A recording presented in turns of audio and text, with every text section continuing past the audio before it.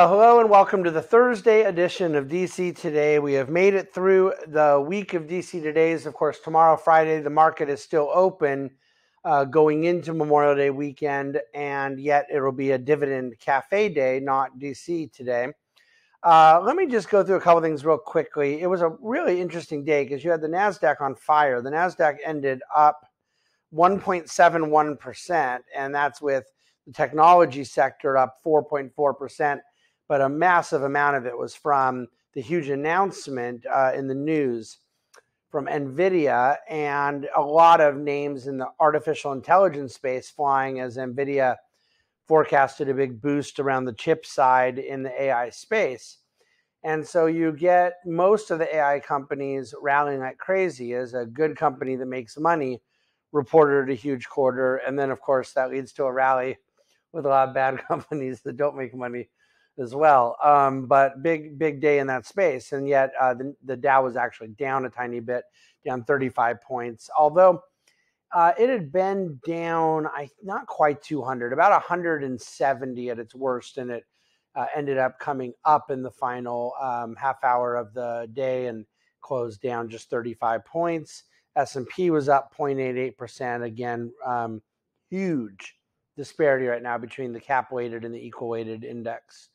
The 10-year Treasury yield closed at 3.82%. So that's another 10 basis points higher. So bonds getting hit decently, nothing substantial, nowhere near back to their old high yield levels, and yet worth watching for sure, as so many other assets are priced around all that. The fundamental news, oh, by the way, the worst performing sector, I said the best was tech. The best performing sector all week had been energy, and then it got hit today 1.8%. Oil was down 3%, about $72 a barrel. And so, energy on the one side, tech on the other. The Fed does seem to be telegraphing a pause at the next meeting. That's getting a little clearer, even from some of the more hawkish members of the FOMC.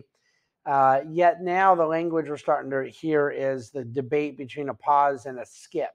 Are they pausing rate hikes, or are they skipping one, which implies the inevitability of another one? And we shall see. It's a little hard for me to believe, but nothing is impossible, that it would be a skip, that they would go through the effort of pausing and then choose to come back and do another hike. We shall see. You already know how I feel the overall headline CPI data is going to go, is that shelter lag arbitrages itself out of the mix. I don't think it's very likely, but we shall see.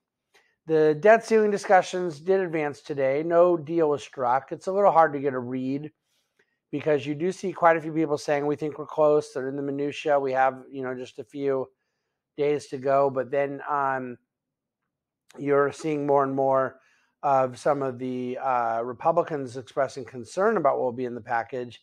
A lot of the Democrats seem utterly despondent about how much the White House appears ready to give here. So that could be very interesting if the far left is upset that the White House is giving too much and the far right is upset they're not getting enough, and then that could submarine a deal. I do think it's possible that in the end the Freedom Caucus types end up submarining a deal, but it's also very possible that you get enough Democrat support for a deal with enough moderate Republicans to pull it over the finish line. I wouldn't say it's very likely. More than likely, no matter what, it needs to be somewhat bipartisan, but I would think it's likely to be more heavy Republican majority than Democrat in the end, assuming they get to a deal. But if the White House comes out behind a deal, I just don't believe you're going to have that many Democrat defectors in the end, but you never know. So that was sort of the big thing in the news and the overall markets. What am I missing? I think that's about it. The initial jobless claims came in 229,000. That was quite a bit below the 245,000 that had been expected. Plus, they downward revised last week's data by 17,000. So a little positive number on the job front. In Ask David today, somebody asked if there was a better way or a more real-time way to be able to measure consumer confidence. They've heard some of my criticisms in the past, that consumer sentiment, the famous University of Michigan monthly sentiment indicator, the survey, that these things are inherently backward looking. And I will say that I don't think there's a problem with how they're measuring consumer confidence. That's never really been what I've been implied. I think that these surveys and indices do a good job. My issue is that I think consumer confidence itself, if it were somehow divinely perfectly measured, is a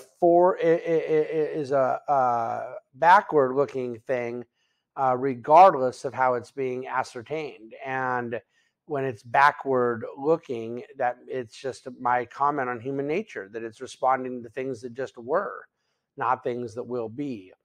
And because we tend to love consumption in America, buying, spending, consuming, even borrowing to do so.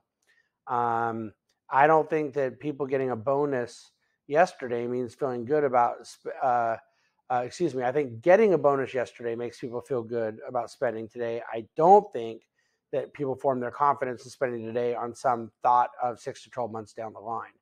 There's more rear view mirror going on than anything else. And that's really the natural way it is with consumer confidence. So hope that's helpful.